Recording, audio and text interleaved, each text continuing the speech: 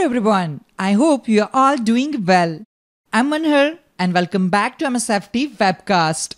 This video provides a step-by-step guide on how to associate or dissociate a public IP address from an Azure Windows VM using the Azure portal. When managing virtual machines in Microsoft Azure, controlling access to them is key. One common task is associating or dissociating a public IP address, which determines whether VM is accessible over the internet.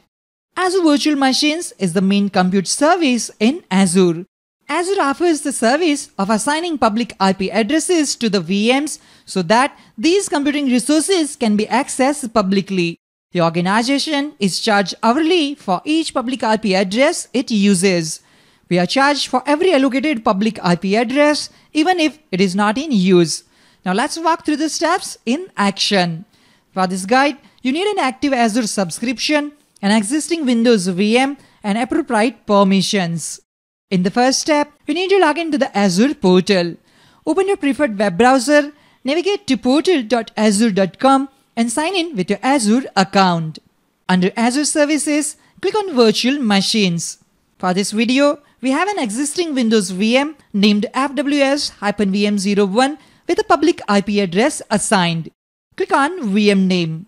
On the Overview tab, you can see the public IP address assigned to this VM. First, we will look at the steps to dissociate the public IP address from the VM. Click on Public IP Address. Now go to Overview tab. At the top bar, we have the option to associate or dissociate the public IP address from the VM. Click on Dissociate to detach the public IP address from the VM. This action will permanently dissociate the public IP address from the network interface. On the confirmation pop-up, click Yes to continue. Now wait for the confirmation notification to appear. Settings have been saved successfully for this network interface. Go back to VM and click on Refresh. Confirm that the public IP address has been removed from the VM. Now suppose you have an existing static public IP address and want to associate it with one of your VMs. Let's go through the steps to associate a public IP address to a virtual machine. In the portal, search for and select the VM that you want to add the public IP address to. Expand the networking section, then select Network Settings. Select the network interface to which you want to add the public IP address. This is the name of the network interface attached to our VM. Click on it. On the IP settings, select an IP configuration from the list. In our case, we need to click on ipconfig 1. Select Associate Public IP Address checkbox, then choose an existing public IP address from the drop-down list. If no public IP addresses are listed, you need to create one. If you want to create a new public IP address, you can select the first option. In the drop-down menu, an existing public IP address is listed. Let's select it. Click on Create a Public IP Address link. When creating a new public IP address, you can customize the settings to suit your requirements. At the moment, I'm not covering these options. We will have a separate video on how to create a public IP address in the Azure Networking video series. Click on Cancel. Currently, I'm selecting Existing Public IP Address.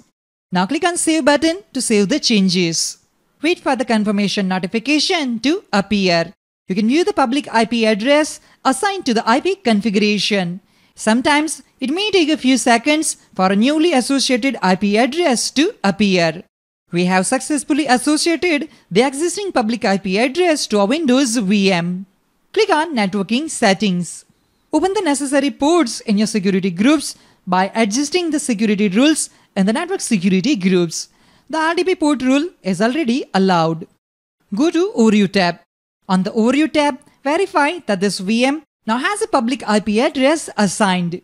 Let's go to a resource group where the public IP address is stored. Click on FreeVM-Azure01. This is a public IP address resource. Click on it. On the top bar, we have the option to associate and dissociate the public IP address. Click on Refresh to see the updated status. Click on Dissociate to remove this public IP address from any VM it was previously associated with. Click on Yes. Wait for the confirmation message. Now let's associate this public IP address again with the existing network interface of a Windows VM. Click on Associate. Now we need to select the resource type to which we want to associate this public IP address. From the drop-down menu, select Network Interface since we want to associate this public IP address to our Windows VM. Now select the network interface attached to the Windows VM. This is the name of network interface which is attached to our VM FWS-VM01. After selecting the network interface, click OK to save the changes. Wait for the confirmation notification to appear. In this video, we have seen two different methods to associate or dissociate a public IP address from an Azure VM.